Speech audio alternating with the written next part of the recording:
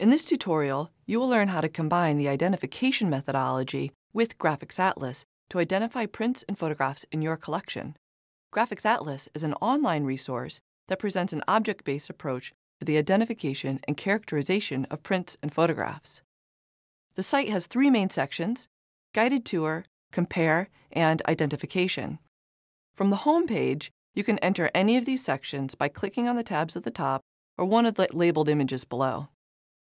Once you've entered each section, there are three ways to access the objects on the site. First is the Browse, which offers a list of processes organized under four categories: pre-photographic, photomechanical, photographic, and digital. Clicking on the process name reveals a sublist of objects on the site made with that process. So, selecting albumin gives a list of 14 different albumin prints, all of which have shared key identifying features, but also have some characteristics that are different from one another. Clicking on the object name brings up that object. For example, we are in the Guided Tour section, and clicking on Albumin Landscape takes you to the guided tour for that object. Browse is useful if you are just browsing or if you already have an idea of what process your object is made from and want to look at an example on the site. In the timeline, processes are organized by date.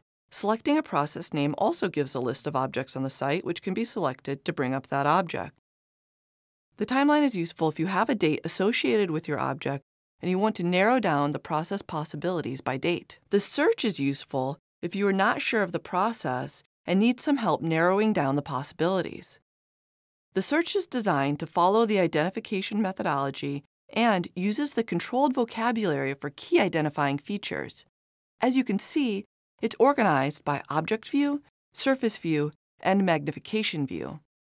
Following the methodology, each view has a list of key identifying features best observed using that mode of looking. So under Object View, we see primary support, image color, and image deterioration. Under Surface View, we have surface sheen, and under Magnification View are image structure and layer structure. Each key ID feature has a list of terms which appear in either a drop-down list and/or as checked boxes. The terms are visually defined in the visual identification guides. You can click on the links to open the guides as PDF files that can be viewed on the monitor or downloaded and printed. There are guides for image color, image deterioration, surface sheen, image structure, and layer structure. What you do is compare your print to the visually defined terms in the guides. For example, compare the surface sheen of your print to the guide for surface sheen. Then, select the term that best fits your object in the search function. You can select one term from the drop-down and one or more terms from the checkboxes. So for example, under surface sheen, a print might be glossy and have iridescence.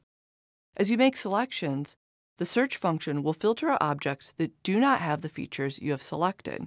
This leaves only objects that do have your selected features and match your print. Notice the results may contain more than one object on the site made from one process, as well as objects from more than one process. This search gives us 7 results.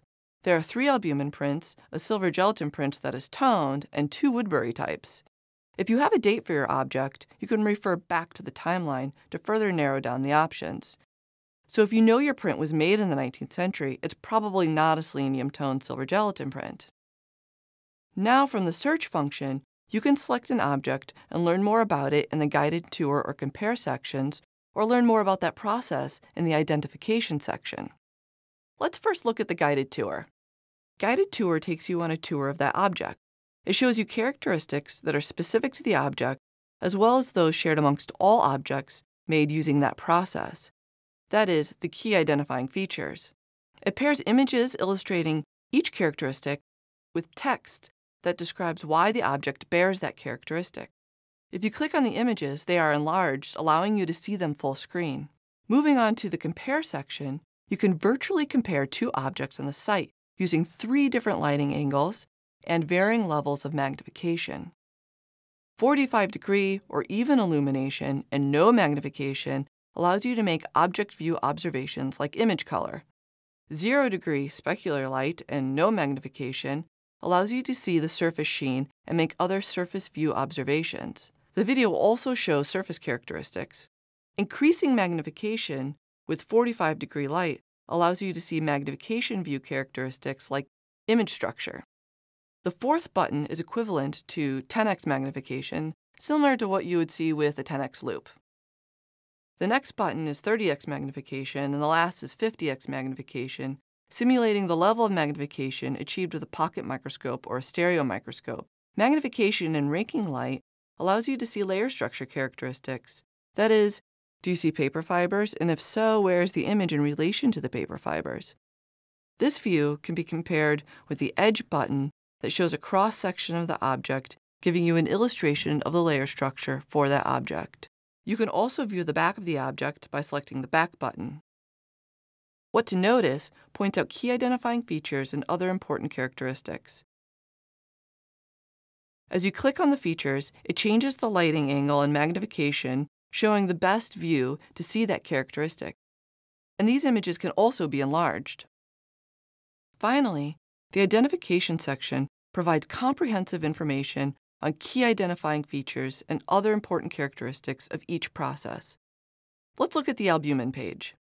When you enter the ID section, you first land on the Overview tab.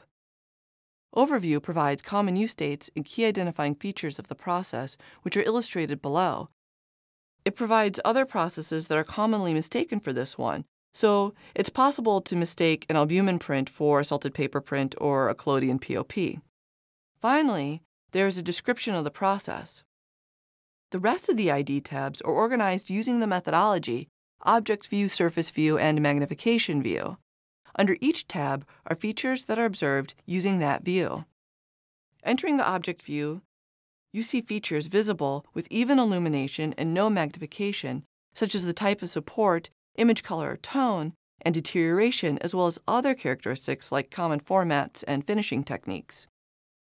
Each feature has detailed text that describes why the process bears each feature.